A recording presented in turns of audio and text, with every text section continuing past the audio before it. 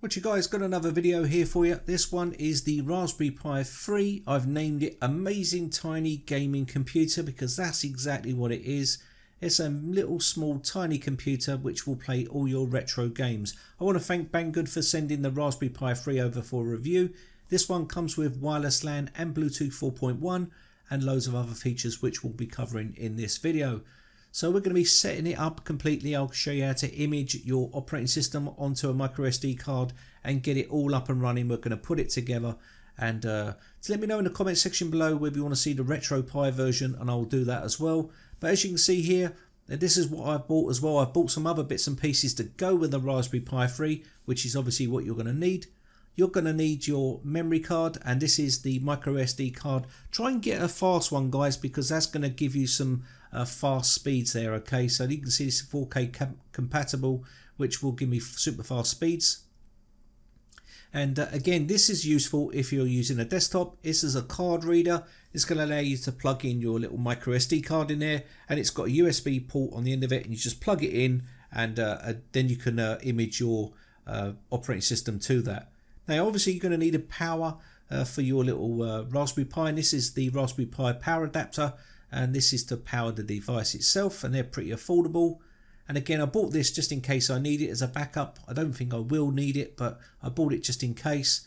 And again, I've bought the housing, which is the GorillaPi, which comes with its own cooling fan, and I'll show you how to set all that up and how you can use it. It's pretty straightforward and set up as well. So let's get the Pi out of the box. And as you can see here, it comes with two leaflets and the Pi itself. The leaflet, first one, is the safety guide. That's probably because the Pi does run really hot, and you want to be very careful. And again, you've got your setup guide here, which is your quick setup guide. There is loads of YouTube videos out there that show you how to use Raspberry Pi, and of course I'll be showing you in this video as well how to set yours up. Now again, this is the actual Raspberry Pi. It comes in this little brown bag, which is like an old shopping bag. And again, you've got the Raspberry Pi icon on the front, and you just pull the little tape round at the top, and of course that will open up the bag and pull out your little mini computer. Now don't be fooled by the size of this computer. It's a powerful little unit, and it fits in the palm of my hand. And again, you can do just about anything. You can set up a Kodi box here, you can set up a multimedia streaming box, file sharing, you name it, retro gaming box. There's loads of things you can do with these Pis. So at the top here, you're going to have your 40-pin extended GPIO. Also, you're going to have your little camera, CSI camera ports, and also your CSI display port here. You're going to have your CPU and GPU on here as well. Now also on this side here, you're going to have your micro USB, and then right next to that you're going to have your HDMI port, which is going to be your video output, and also you're going to have your 3.5mm audio jack on here as well. And around this side you're going to have your LAN, which is for your LAN, and also you're going to have 4 USB ports as well on here. Remember guys, this is also Bluetooth and wireless as well, which allows you to do all your Wi-Fi. Now on the back of it, or the bottom of it, you can see there's a micro SD card slot, and again you can get the larger size card if you want. What I'd advise you to do is get a bunch of cards and image them with what you want, i.e. retro gaming and an operating system, and you can swap them out whenever you want to use one, rather than keep formatting. And because once you get one set up, it's nice to keep it safe. So let's take a look at the actual GorillaPi box here. You can see it comes with everything you're going to need, and I purchased this on Amazon, pretty affordable, and it comes with everything you're going to need, all your screws, fixtures and fittings, and also a little tiny fan in there, so it saves you having to purchase some heat sinks and stuff. Again, if you want to go down the passive cooling, you can do. This little fan will just blow some cold air over the actual CPU and keep it cool. So again, it's pretty straightforward. It comes with 4 bolts, 4 nuts, and there's some 4 screws there with some little rubber feet for the bottom of the device. So everything you're going to need to set up your little mini PC. And of course this is going to keep it safe, so you don't get damage it, or you don't put your hands on it, because it does run a bit hot, and it should be fine once it's inside that little housing. And I've used quite a few Raspberry Pis over the years. So I've now mounted my little fan here with the bolts. I'm not going to show that part, it's pretty self-explanatory.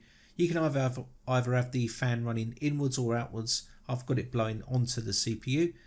Now I'm just going to screw in these 4 screws into the actual board itself and onto the bottom of the housing, and that will just hold the Raspberry Pi in place. Now don't go over tightening these guys, as you will break the board or break the plastic housing. Okay, so you only need to hold them into place. It's not going to go anywhere.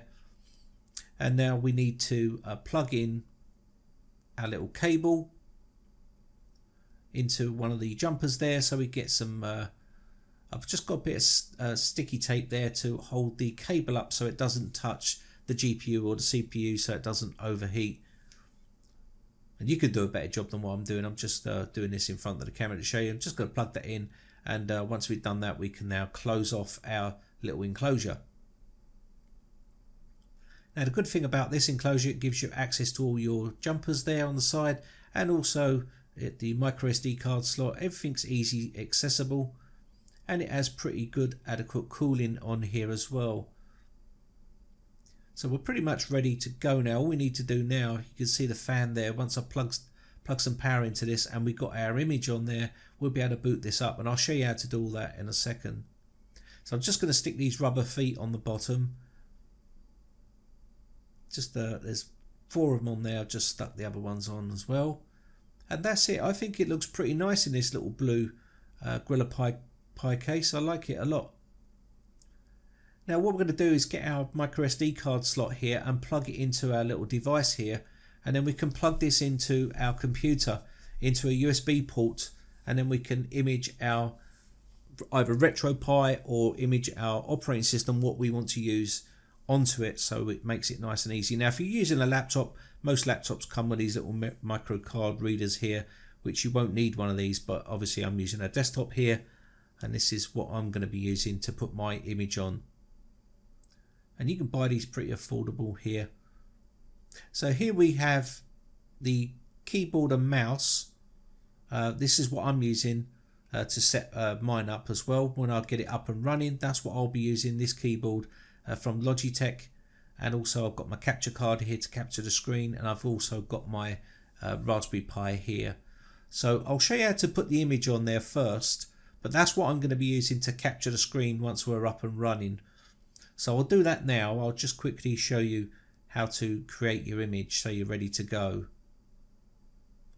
Okay, so let's get onto our operating system here. I'm just going to open this up and show you. I've got the USB stick plugged in with the micro SD card into that plugged in. You're going to need a few things here. You're going to also need an image. So we're going to be using Raspberry and Jessie in this one. I've decided to do this version for this video. If you want to see other ones, let me know in the comments section below. But you can get this all free, download. It's 1.5 gigabytes to download Raspberry and Jessie, as you can see here. But when you unzip it, it's about 4 gigabytes in size. You can either use the zip version or the torrented version, depending on what you want to do. And we're also going to be using Win32 Disk Imager to image our image onto that micro SD card. And also we've got SD card formatter. Now if you've got an old second-hand SD card, you will need to format it, and you can use something like SD card formatter to do that for you, but I'm using a brand new card, so I don't need to do that. So now let's get a W32 disk imager into our operating system so we can then use it to get our image across. And this is pretty straightforward stuff, guys. So we're just going to install this, and now we can run this program. Now this is a free program you can download. All this stuff is free apart from the parts that you have to purchase. So we'll just fire this up and I'll get our image on there. And there we are. It's a pretty basic, straightforward program. All you need to do now is locate your image. Make sure the device is exactly the right device that you want to put your image on, otherwise it will wipe that drive.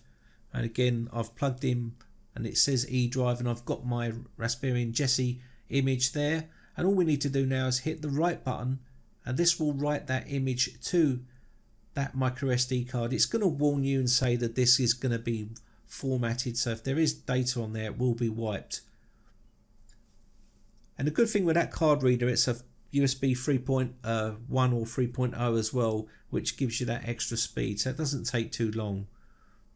So now we're ready to boot up, and let's boot our device up. I've captured the screen for you, as you can see here, and this is exactly what you're going to get once you get yours up and running.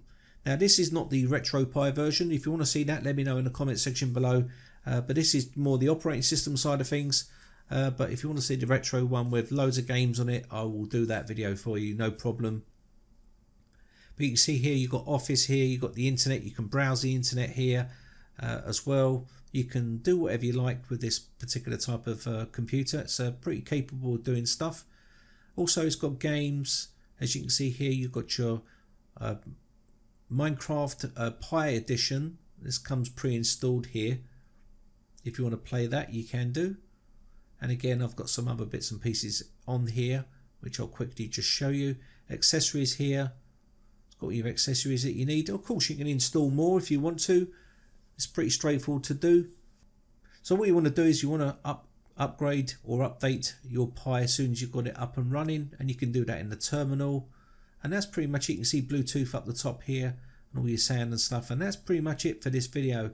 So again, thanks for Banggood for sending a Raspberry Pi over for a review. If you want to see more videos on this, let me know in the comment section, and I'll leave all the information and links in the video description for you. Anyway, thanks again for watching, guys. My name is Brian from briteccomputers.co.uk. I'll see you again soon. Bye for now.